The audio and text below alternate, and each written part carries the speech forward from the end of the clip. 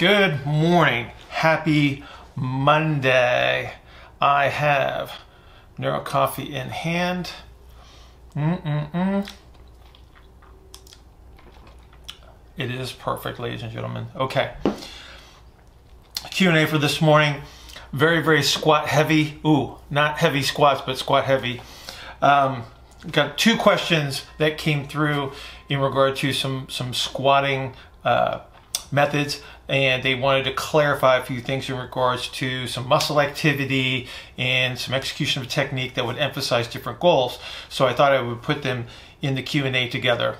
So the first one comes from Zhang. Zhang, I hope I'm pronouncing your name correctly. So Zhang asks, what are the actions of the musculature above the level of the trochanter, such as upper glute max and piriformis at the bottom of a deep squat when the hips are flexed above 120 degrees? Do these muscles still contribute to the internal rotation of the femurs in a deep squat, or do they change the line of pull and become external rotators again? Okay, so this is a really good question. Let me grab the pelvis. Because it seems like, well, if they change from here to here, surely they change when we get into the deeper element of the squat. The thing you have to understand about the deeper part of the squat is that we are reliant on the movement of the ilia relative to the sacrum in that deep squat. So we're looking at that type of a motion at the deepest portion of the squat, which means that I need to create a yielding strategy with this glute max and piriformis in this deeper portion of the squat. And so we have to understand that at their distal attachment on the femur, because of the orientation of the pelvis relative to the femur, they're still going to be maintaining some internal rotation moment, right? So what you'll see, especially in Olympic weightlifters in the deepest part of, say, a snatch, is you'll actually be able to see this femoral internal rotation in the deepest part of the squat.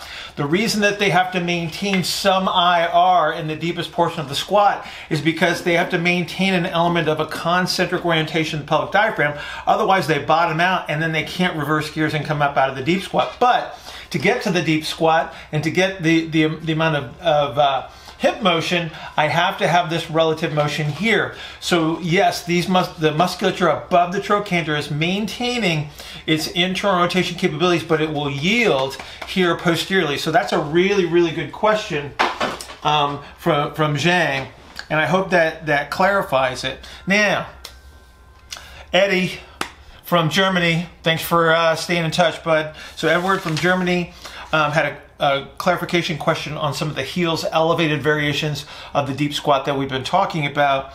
And so he asked, I was thinking about the lower portion of the squat, how we would have a more counternutated position, both ilia ER and a posterior outlet closure. How would the ball between the knees work or make sense? How about having a band around the knees and a ball between the knees simultaneously in squatting? Then we would start the inhalation to the top position, and then exhaling to IR, squeezing the ball at about 90 degrees reflection, then inhaling again against the band for the ER to sit down into the deep squat.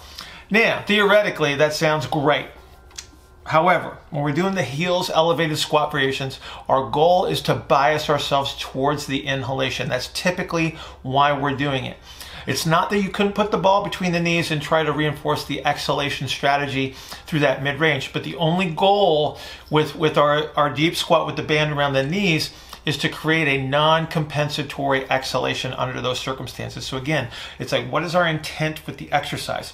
So putting the ball between the knees and a band around the knees just increases the complexity of the activity, and it may be totally unnecessary. Now, if your goal was to increase concentric orientation of the pelvic diaphragm through that middle range of the squat, there are definitely better solutions than using a heels elevated version, which is biased towards the inhalation. So what I would do then under those circumstances would probably use some sort of box squat variation that would create the constraint of stopping the squat at a certain point so I don't get too much eccentric orientation of the pelvic diaphragm.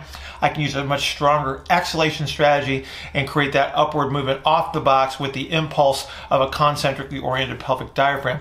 So I like the way you're thinking on that. I just don't think you need to add that kind of a complexity to the squat pattern. I think there's enough things that we try to think about, and we tend to create a lot of complexity in a lot of these exercises anyway. But like I said, I do appreciate your thinking. That's all I have for this morning. I'm actually going to be shooting probably some squat videos this week. So stay tuned for those. Those will be up, probably up on the YouTubes at some point this week. And then if you have any questions, send them to askbillhartman@gmail.com, askbillhartman@gmail.com, and we'll answer those as we go through the week. Have a great week. I'm going to go kill off this Neuro coffee because it's delicious this morning. It's awesome, and I will see you guys later.